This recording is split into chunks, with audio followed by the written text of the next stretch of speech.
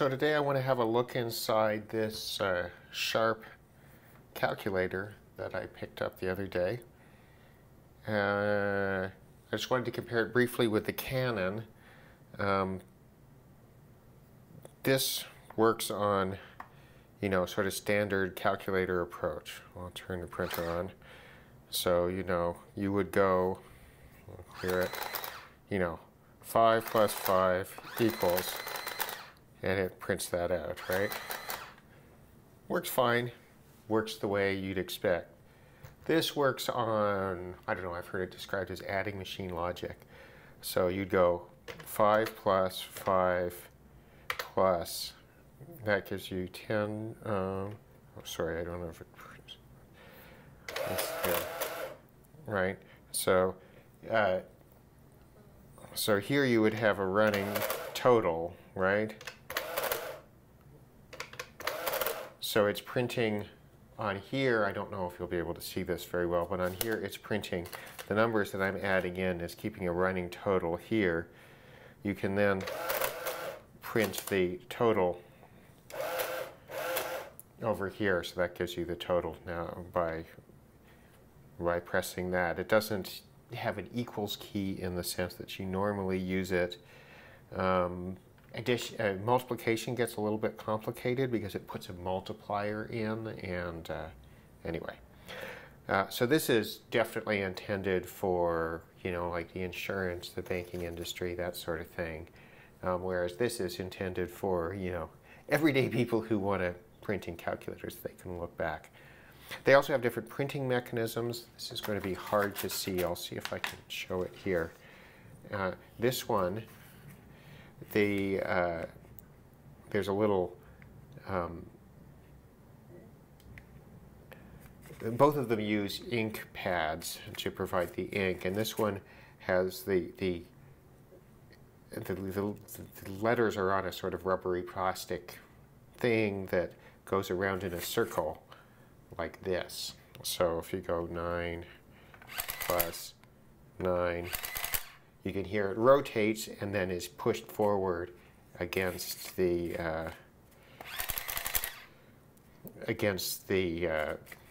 platen, I guess, to create the number. So that's how that one works. This one is a chain printer, essentially. The numbers are contained on a belt, and then the head goes down, and in timing with as the belt rotates, it prints on it. I don't have the red ink pad. I've only got a blue one here. I'm probably not going to use this, so I probably won't bother, but I would need to get a red one. So there's two, if you can see, there are two belts in here, which essentially function like the chain print head in an old chain printer. And then it has a moving, I don't know if it's a solenoid or what, that goes back and forth, that then in timing with the belt hits, presses them against the platen to give you the appropriate number. So this is faster, right? So I don't know if you can see that very well, but you see the little head moves across and this belt rotates as it goes. So that's how that one works. This one also has an electroluminescent display, and what I wanted when I was buying one of these is I wanted one that wasn't super yellowed. This one's, it's a bit yellow, but it's not too bad. That still had its paper holder, because one of the ones I looked at didn't, and had an electroluminescent display, because those are the things that kind of are, to me, what one of these things ought to be. So I'm going to shut it off. I'll unplug it, and let's have a look inside. I don't imagine that there's going to be that much of interest apart from the electroluminescent display tube. I think apart from that, we'll just get a single chip and the printer mechanism. I am curious as who made the printer on this one. All right, so I will be back. Now, here we are on the back. I've taken the printer cover off. It doesn't look like there's more than 5 screws here, so I'll take those out. It looks like it. 1,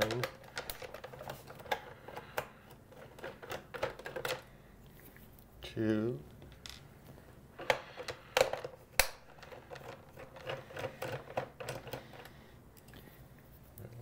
All the same so far, which is nice.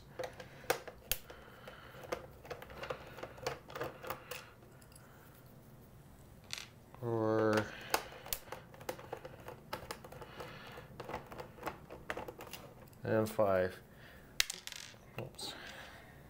I will say this is not a current model, but it doesn't look like the current models are that different. Let's see if we can get this off.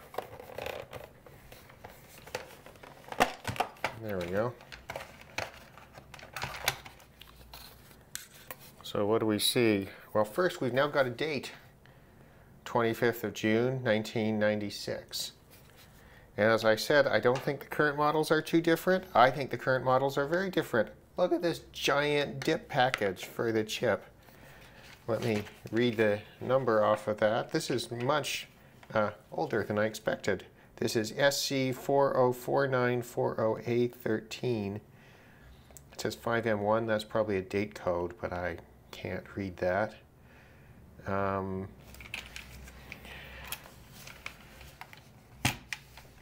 We've got probably the big power capacitor there. It's interesting that they've got a wire to hold it in place. And we've got the printer behind here. That's the power capacitor for the printer. There's a transistor. Maybe that's the regulator for the power supply. Yeah, that's probably the regulator for the power supply. And these, some transistors here are probably controlling the printer. But apart from that, it's a single chip solution, but because it's 96, it's a because it's 96, it's in a dip package and soldered directly on. Very interesting. So here we can see 4 diodes, so that's probably the, for the power supply. We've got a capacitor here. We don't have any line voltage coming in. That's going directly to the transformer. Looks like there might be a fuse in line there.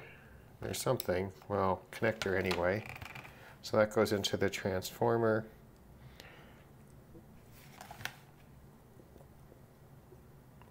I would say most of this is power supply stuff. It's anything else? Not really anything else. Chips made in Japan. I would imagine this whole thing is made in Japan. Does it say?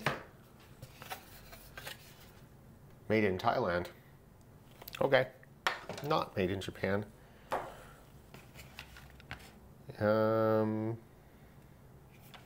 So this has got to be the vacuum fluorescent display here. And there needs to be a higher voltage power supply for the vacuum fluorescent display. And I know that there are 3 taps off of here. Brown and 2. Let's see, how's it marked?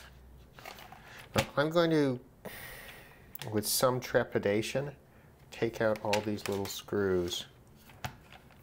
Let's see, I'll need a smaller screwdriver for those.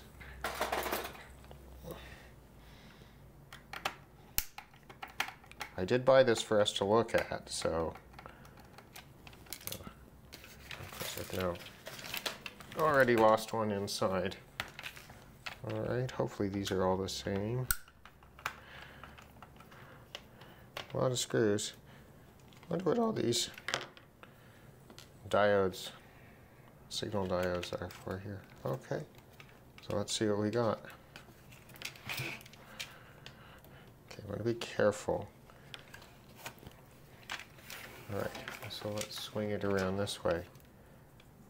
So here are the calculator pads. These are pushing down on a membrane keyboard over here, so that's fine. We'll leave that alone. Actually, I'll brush that off, probably off camera. Here's our vacuum fluorescent display tube. Oh, let's brush that off a little bit. It's a little dusty. None of this is bad. So there's the vacuum fluorescent display tube. There's the getter over there. This is quite a nice bright one. Looks good. And so not a huge display, but a nice one. Good blue color. Okay, so that gives us a lens. You know, the keyboard is as you'd expect, and it is, you know, this kind of stuff. Just when you got it open, you got to kind of just give it a little bit of a going over. It doesn't look like anything serious has been spilled in here over the years. Quite a few years since it's 94. Just, you know, usual sort of thing you would expect in something like this. That's fine. This uses, for these top buttons, the switches, it's using little contact pads here, which is interesting. That's better than the wipers that run directly on the circuit board, which is common in small calculators. And here's the printer, and I was curious as to who made it, and it's Alps. Alps, patent pending. This little spring that probably returns the something. Looks like there's a single motor driving the whole thing, and there's going to be some sort of optical or perhaps contact-based sensor probably under here, which I don't dare open, that times it, right? Because the whole trick for this thing is timing. Because the print head has to, you know, has to hit that little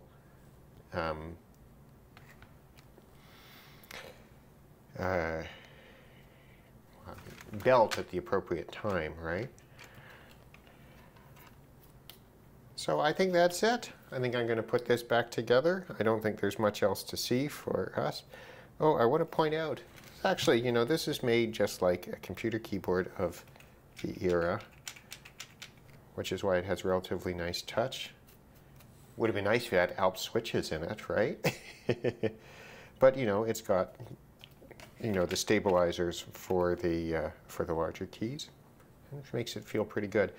Unlike this one here, which is not a very good keyboard, but this one's quite nice. Okay, so I will put it back together, and that's that. Well, thanks for watching this look inside a 1994, 25th of June, in fact, oh sorry, 1994, 1996, 25th of June, 1996, Sharp accounting type calculator. Not much to say about it. It's quite interesting. This one works great, and yeah, I hope you enjoyed having a look inside it with me. Thanks.